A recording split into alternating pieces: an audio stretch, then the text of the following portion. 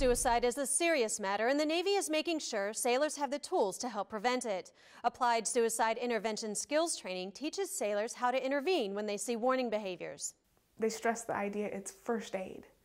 It's that moment where you're there, you're the first one there, and someone is on the verge of dying, and you're the one who's going to bring them back from that brink. If it's, an EMT would do it by patching them up. In our situation, this person's about to commit suicide. We do it by talking them down. It's our responsibility to act immediately when someone displays suicidal signs. Help is just a phone call away through the Suicide Prevention Hotline. From the Defense Media Activity, I'm Petty Officer Jen Blake.